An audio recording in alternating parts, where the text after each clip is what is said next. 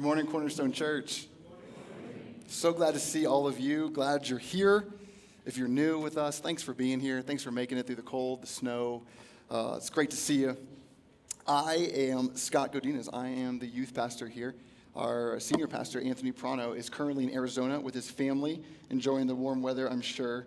Just taking some time off to get close and rest and get some relaxation. So I bet he's having a great time. I hope y'all had a great week this week. I had an awesome week. 7 days ago, it was my birthday, and I turned 30 years old, which I was super excited about. I've actually always wanted to be 30. It's a huge goal of mine. This is why. Ever since I heard about Jesus possibly being about 30 years old when he started his public ministry, I was like, well, shoot, all I got to be is 30, and me and him will be like almost the same guy. So I really thought everything in my life would just kind of come together and I'd just be, sanctified and everything. Well, I'm about 7 days in, and honestly, guys, I'm still struggling to share the TV remote with my wife. So keep your prayers coming. I need them. But it's hard to share, right? It's kind of tough, especially if you got something really cool, something you really like, something you love a lot. I have two daughters. One of them's 4. The other one's about 2.5. And they are the worst at sharing. We have to get them 2 of everything. They simply just love their toys too much and just do not want to part with them or share with them or anything. Pretty sure they get it from their mom, but And so I think it's funny because, I bet we've gotten gifts like that before. Maybe you've received a brand new grill and no one can touch it. Or maybe you got one of those cool mixer things, the ones with the sit down and the thing spins and holds the bucket, that fancy Cuisinart deal.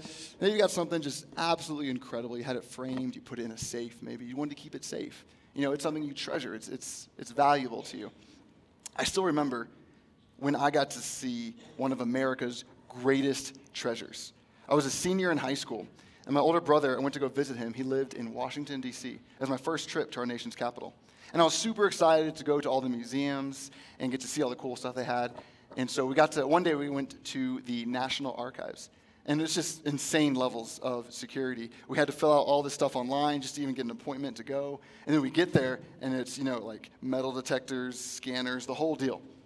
When I finally get to where I want to go, I'm greeted by this dimly lit room with 2 armed guards standing adjacent to inches of bulletproof glass and who knows how many other security measures protecting the thing I came to see, the Declaration of Independence. And it was such an experience, y'all. I know it's a piece of paper, but coming face to face with this document that symbolized something that so many men and women were willing to die for, it was just truly a treasure. And it wasn't just that. I got to see the flag, too. Not just any flag, but the flag, the Star-Spangled Banner, the big 30-foot by 40-foot massive flag that hung over Fort McHenry. It was the same flag that inspired Francis Scott Key, watching from afar, to write what would become our national anthem. It was absolutely awesome, and it was just incredible to be right there before me, to see this flag that men literally died protecting. And just made me wonder, what led these men who were severely outmatched, outgunned, to continue to fight? The barrage of artillery from the British Navy lasted for 25 hours, thousands of cannonballs and shrapnel exploding above their heads. And they still raised our flag up. What were they fighting for? Our freedom? Their families? They were fighting for a treasure that meant more to them than their own lives. Isn't that incredible? I'm sure we can all think of similar stories that have impacted us like that. You think about one of the highest grossing movies of all time, Avengers, right? Largely based on a group of heroes who are self-sacrificing and are coming together and risking their lives for a treasured purpose. Now, some people may call it a cause or just a response to evil.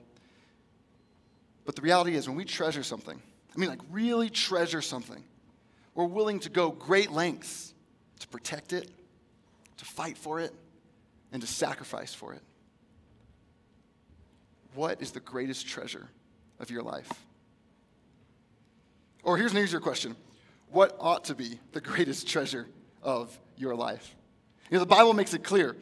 Jesus must be the treasure, the greatest treasure of our lives. He is our Lord, our shepherd. And if you've been listening to Christmas music, then a couple other names might come to mind. Emmanuel, Mighty Counselor, Prince of Peace. And every one of these names ascribes the weight of his value and importance in our lives. We must treasure him. Jesus must be your greatest treasure. But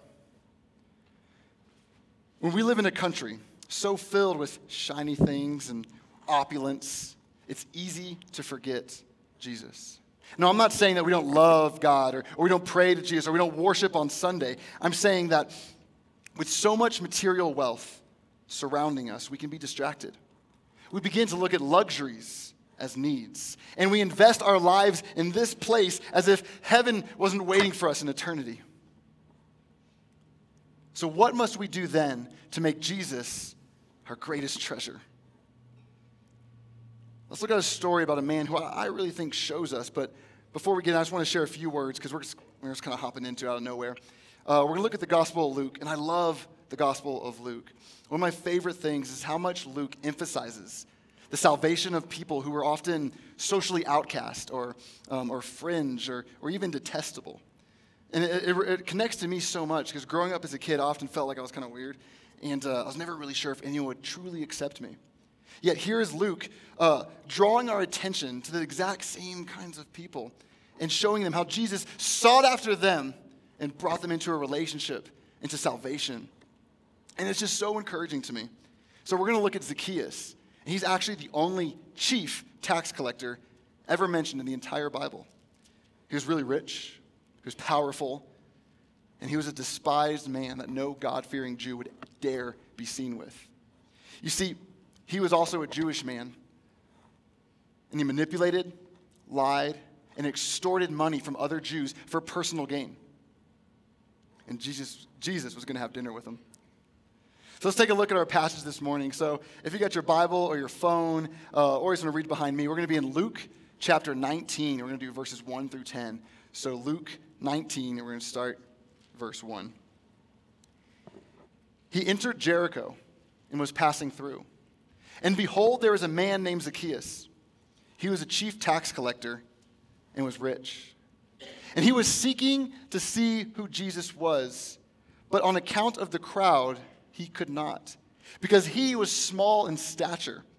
So he ran on ahead and climbed up into a sycamore tree to see him, for he was about to pass that way.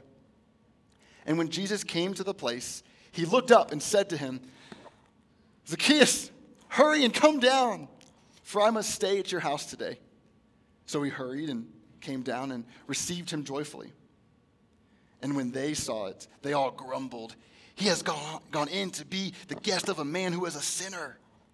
And Zacchaeus stood and said to the Lord, Behold, Lord, half of my goods I give to the poor. And if I have defrauded anyone of anything, I restore it fourfold. And Jesus said to him, Today salvation has come to this house, since he also is a son of Abraham. For the Son of Man came to seek and to save the lost. It's a great story, right? It's one of my favorites. It's funny. It's got some kind of action. And then it ends great, like the dude gets saved. It's a perfect story. I love happy endings. It is so great. So let's hop in. Our first point this morning. Treasure Jesus more than status. We must treasure Jesus more than status. You see, although Zacchaeus was a widely disliked man, it would be hard to say that he was not widely known. A man of his wealth and reputation was surely known to all of Jericho. He would have certainly been a public figure with substantial dignity. Yet here in these verses, we see a man acting much more like a child. Notice that Zacchaeus in the text, when realizing he would be unable to see Jesus, decided that his next best option was to run ahead and climb a tree. Like why not just push through the crowd or yell, say, get out of the way? I don't want you to miss that fact. This had to have been a humorous scene. So behind me we'll have a slide of something he was likely wearing. We got Zacchaeus in these robes. You know, maybe he's got some sandals on. And, it's obvious this guy wasn't exactly shopping at REI.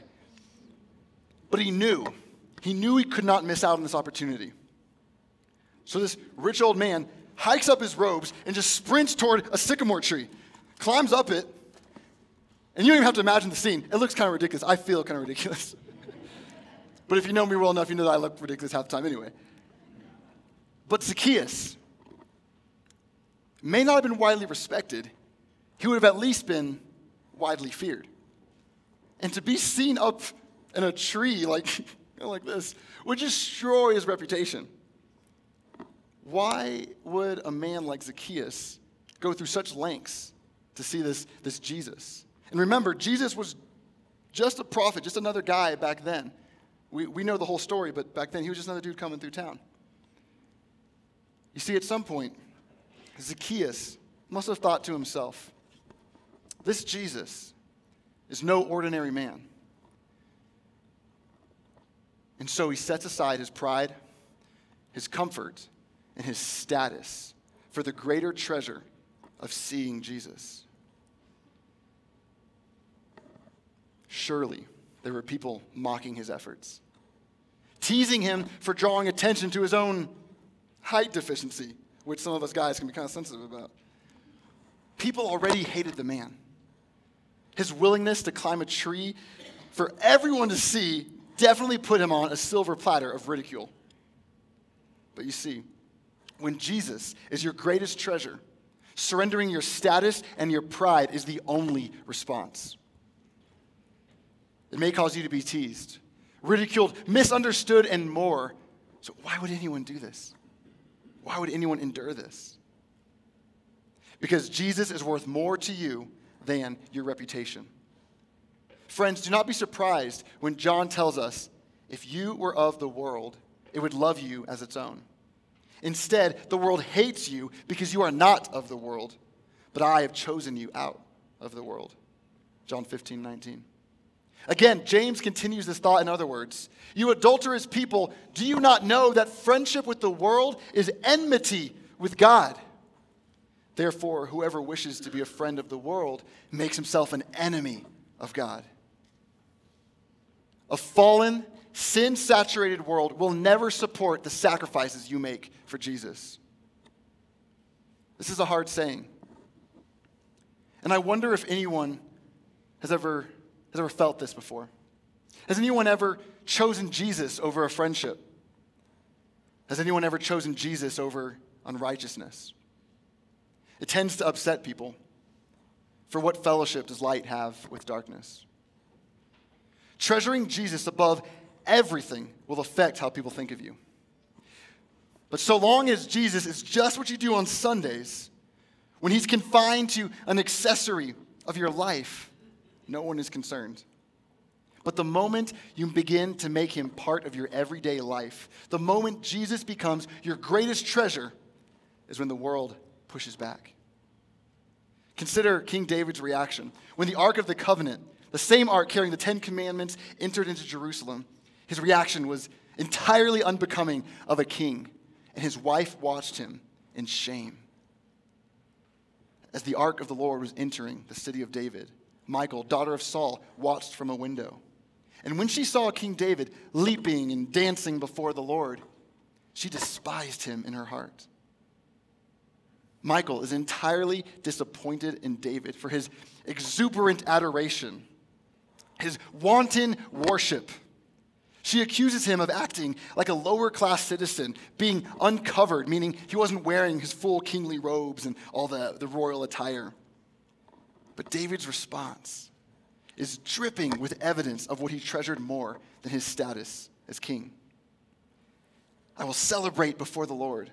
I will become even more undignified than this, and I will be humiliated in my own eyes. Or consider the story of Eric Liddell, the Olympic sprinter for Great Britain, who forfeited his spot in the 100-meter and the two 400-meter relay races. He was ridiculed and derided for months in the press leading up to the 1924 Summer Olympics in Paris. No one could understand why he would drop out of his two best races where he was most likely to win the gold medal. Great Britain even appealed to the Olympic Committee saying, please reschedule the event. Do it on a different day, please. Now, if you know Eric's story, you know the reason why he didn't run. The events were scheduled on a Sunday, and Eric Liddell refused to race on the Sabbath. The convictions of his faith prevented him from the glory of gold medals, the apex of so many athletes, the pinnacle of accomplishment. Glory. Instead, he broke a world record in the 400-meter individual run and won gold. The race was on a Friday. What might this look like for you? Is Jesus your greatest treasure? There's nothing more worthy of your love and adoration than Jesus. And there's great blessing to be found in lowering yourself before God. Check out these verses. Humble yourselves, therefore, under God's mighty hand, that he may lift you up in due time. Cast all your anxiety on him, because he cares for you. For all those who exalt themselves will be humbled, and those who humble themselves will be exalted. Humility is the fear of the Lord. Its wages are riches and honor and life. This is great news. In a social media-filled world, so many people are competing for the fame and prestige and the renown of others. The follower of Jesus does not have to be stressed about getting more likes than the next person. We can surrender our reputation to Jesus and treasure him more than our worldly status. There's no reason to try to keep up with the Joneses when our greater treasure will always be Jesus. But that can sometimes be easier said than done, right? Like, why get an iPhone with 128 gigs of memory if you could get one with 256 gigabytes of memory, right? There's a pressure to always have the best that we can afford, sometimes even more than we can afford. The buying ethic in our country is focused on acquiring as much as possible. I mean, anyone ever get one of those buy one, get one free deals and not taking the free thing? I always take the free thing. Like, I love it. I got to do it. And I know there's got to be at least one person here that would go buy it just to get the free thing. We love a good deal. We're going to go broke saving so much money. Yeah, it's coming. Yeah, it's coming. There's a certain comfort in plenty. But when Jesus is the greater treasure, we find ourselves not as impressed with all the material possessions of the world. And this is why we're called to treasure Jesus more than possessions. We must treasure Jesus more than our possessions. So some time has passed between the moment when Jesus says, Zacchaeus, come down, and now they're kind of hanging out, they're having a conversation, they're back at Zacchaeus' house, and this is when this all goes down. And already we know that most of the tax collectors were extortionists who raised the price of taxes so they could skim a little extra off the top for themselves. So here we see Zacchaeus going way beyond the norm in regard to his possessions. He commits to giving away half of everything he owns. That's not just like what's in his wallet. That's everything he owns. That's like, there goes one of my shoe. That's half of everything you own. Something like that. Half of everything he owns and gives it to the poor. And then he goes beyond that as well when he declares to refund everyone what he stole from them. And this refund is far more than what was legally required. Instead of just a 20% increase added to the full refund as per Old Testament law, Zacchaeus has decided to go 4 times as much, in line with what might be considered the harshest of penalties for this particular kind of infraction. So what we have here is Jericho, or no, we have Zacchaeus. They're one of the richest men in all Jericho, dining with Jesus, sacrificing half of all he owns to give to the poor, and then with the remaining 50% of his wealth, he's declared to pay back everyone full refund plus an additional 400%. Obviously, Zacchaeus had come into possession of a greater treasure than all his possessions and wealth. It's Jesus. And I don't think we can overstate the massive hit to Zacchaeus' lifestyle here. I mean, he had to have been driving the nicest camel on the block, and now he's got to trade that in for last year's donkey. See, we have so many longings in our lives that this world tries to fill, but it never will. And I love this quote from C.S. Lewis. If I find in myself desires which nothing in this world can satisfy, the only logical explanation is that I was made for another world. You know, ever since I could hold a quarter in my hand, I've tried to buy cool stuff that promised to satisfy me. From gumballs to new houses, the past 30 years of my life have made it clear that there is nothing on this planet that will ever satisfy me the way Jesus can. Jesus is worth more than I could ever own because he gives me what I could never buy. In chapter 21, Luke describes a scene at the temple treasury. As Jesus looked up, he saw the rich putting their gifts into the temple treasury. He also saw a poor widow who put in 2 very small copper coins. Truly, I tell you, he said, this poor widow has put in more than all the others. All these people gave their gifts out of their wealth, but she, out of her poverty, put in all she had to live on. Again, in Matthew, Jesus shares 2 similar parables. The kingdom of heaven is like a treasure hidden in a field. When a man found it, he hid it again, and then in his joy went, sold all he had, and bought the whole field. Again, the kingdom of heaven is like a merchant looking for fine pearls. When he found one of great value, he went away and sold everything he had and bought it. In all of these examples, it is clear that the person treasures something far greater than their possessions. The widow gives all that she has. The man buys an entire field. The merchant sells everything to buy this one pearl of great value. Contrast this with the rich young ruler who walked away from Jesus disappointed. Jesus had commanded him to give up all of his possessions, but the young man was unwilling. You see, his mistake was overestimating the worth of what he already had and underestimating the worth of what he could have with Jesus. When we understand how much more value we gain by having more of Jesus than by having more of our possessions, we are freed from the bondage of materialism. We're not slaves to clever advertising and opulence. I love this quote from Corrie ten Boom. You can never learn that Jesus is all you need until Jesus is all you have. But how exactly do we treasure Jesus more than our possessions? My suggestion is we learn to enjoy him more. Seek him in his word. Read your Bible daily. Confess your sin to him. Invite discipleship and accountability into your life and experience the impact of his transformative power.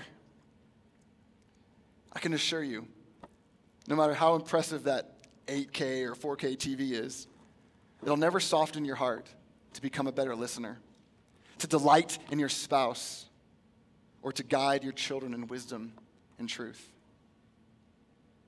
Now, I've heard people doubt the value of Jesus, and why wouldn't they? Do our possessions reflect our value in Jesus or in things? Do we sacrifice buying certain things in order to invest in ministries that grow the kingdom of God? Do we use our resources to reach the 3 billion people who've never even heard the name of Jesus and the millions more, our brothers and sisters in faith, who are suffering from famine and disease? Are we more invested in scoring a deal on a new flat screen than ministering to these people? It's an easy trap to fall into. We grow up in the United States and are told to believe that we can have anything we want and we deserve it if we work hard enough. I sometimes wonder if the American dream might also be a Christian nightmare. It's way too self-centered. My happiness, my accomplishment, my possessions. Our lives must show that we value Jesus more than our possessions. Our lives must show that true satisfaction and enjoyment is not found in a house, a car, a spouse, 2.5 kids, and a dog. The height of our satisfaction will come from the depth of our love for Jesus. So what happens? What happens when we treasure Jesus more than our status? When we treasure Jesus more than our possessions? In verses 9 and 10, we see that Zacchaeus experienced a whole new relationship with Jesus. It brought him a whole new life, a whole new way of living and looking at the world. And for us this morning, I want to challenge you with something special. Treasure Jesus more than what other people think of you, more than all your awesome stuff, and together take the next step to find that we can treasure Jesus more than life itself. We must treasure Jesus more than life. There's a story I read about a man named John Robert Fox. He was a 29-year-old African-American husband and father fighting for the United States during World War II.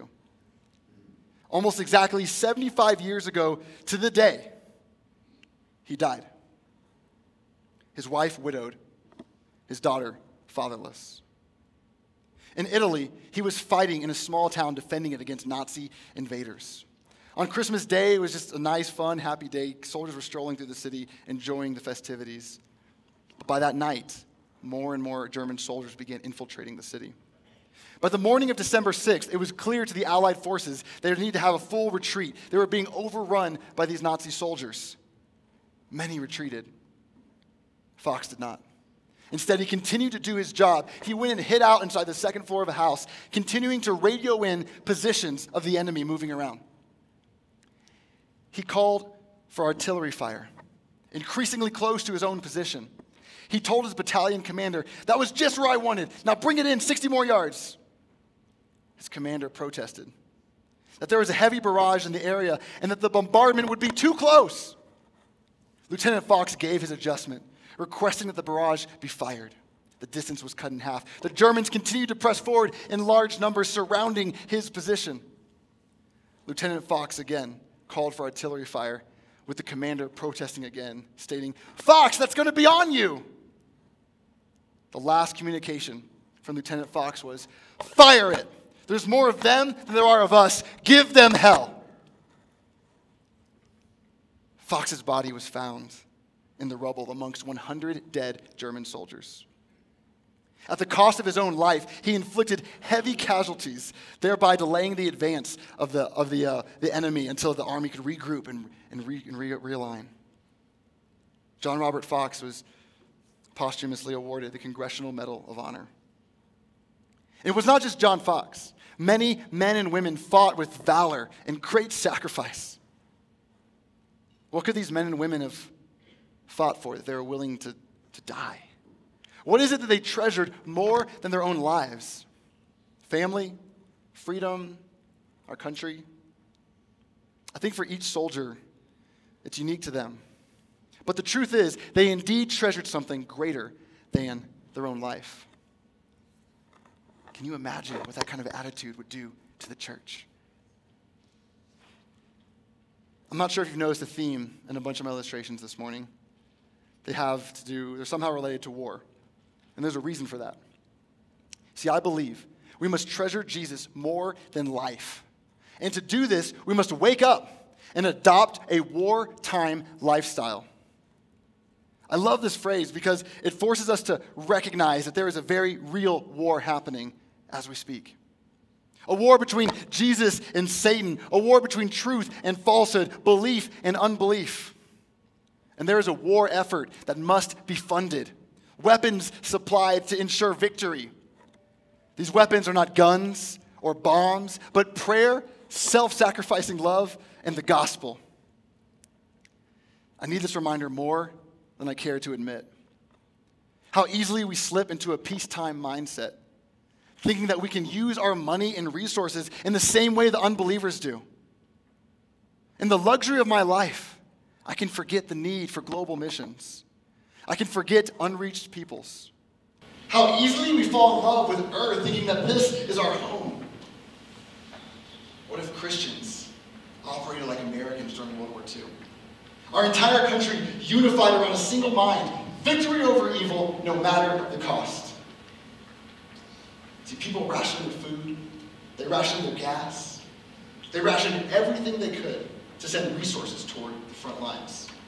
People bought war bonds. They planted victory gardens, conserved as much as they could, and inconvenienced themselves as much as possible with the attitude of supporting the war effort. The slogan, "Use it up, wear it out, make it do or do without," became an anthem for Americans during the war effort. When's the last time you heard an advertisement tell you to do without? Throughout history, there's countless stories of sacrifice and selflessness. Oh, church, how I love these stories, and they're incredible causes, but the things that these men and women fought for, but there's one greater cause still. I love this quote from John Piper. "The greatest cause in the world is joyfully rescuing people from hell. meeting their earthly needs, making them glad in God, and doing it with a kind, serious pleasure that makes Christ look like the treasure he is. What could happen when the people of Cornerstone Church adopt a wartime lifestyle? What happens when the mission of the gospel galvanizes us to a central single purpose? Could you ration your time so you're able to volunteer in the kids' ministry? Could you order a tall coffee instead of a grande and help fund our mission trip to Juarez next summer? Could you pray like the lives of your loved ones depend on it? Could you learn new skills, cut back on luxuries, and contribute more directly to the missional cause of Jesus? What resources do you have at your disposal already? Will we turn off the TV, pray together, and dream? Dream about what incredible things God might be calling us to do. Yes, it might seem hazardous. Yes, the way may be uncertain. And yes, it'll be worth it. I love this passage, this verse right here out of Mark. Then Peter spoke up. We have left everything to follow you. Truly I tell you, Jesus replied, no one who has left home or brothers or sisters or mother or father or children or fields for me and the gospel will fail to receive 100 times as much in this present age, homes, brothers, sisters, mothers, children, and fields, along with persecutions, and in the age to come, eternal life. But many who are first will be last, and the last first. It's such an incredible promise. It's something that God has reminded me of several times with the sacrifices he's called me and my family to make. But I wonder if you noticed that last part. It almost sounded out of place, along with persecutions. But I love that Jesus puts that in there. Even the hardships and adversity that will come in following Jesus are not his abandonment or his punishment. They are simply part of treasuring Jesus more than life. And may we never lose sight of what's to come while we endure. Paul writes, for I consider that the sufferings of this present time are not worth comparing with the glory that is to be revealed to us. Friends, there is a war going on, and the world must see how much more valuable Jesus is than our status, how much more valuable Jesus is than our possessions, how much more we treasure Jesus than our own life. I do not want to pretend that what I've shared with you this morning is not without struggle. I know it probably seems to many of us that we're already doing everything we can, and to others it may seem too extreme. But I want to share one more thing with you this morning. I wonder if you caught the parallel. I've tried to show you through Zacchaeus' example that Jesus must be your greatest treasure. But why? What makes Jesus worthy of all this sacrifice and all this faith? See, unlike Zacchaeus, you didn't have to climb up a tree and risk ridicule and mockery. Jesus took your spot on a tree, a cross to be exact, and faced greater humiliation and mockery than anyone else. Unlike Zacchaeus, you did not have to volunteer to pay back all of your debts or face penalty. Jesus paid your debt to God. In one supreme payment, tetelestai, he cried in one breath, payment in full. He paid the highest penalty of sin and died for you. Unlike Zacchaeus, you didn't have to go looking for Jesus. He's been looking for you all your life. Jesus loves you so radically that he's already done everything he's asking you to do and more. He loved you first, and he will never stop loving you.